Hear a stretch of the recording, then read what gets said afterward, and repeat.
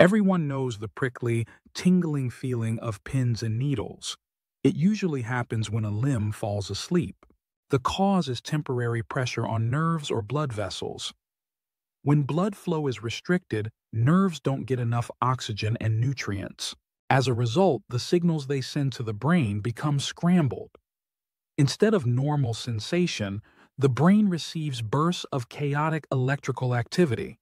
We interpret this mix as tingling, prickling, or buzzing. As circulation returns, the nerves begin firing rapidly again. That flood of signals can make the sensation even stronger for a few seconds.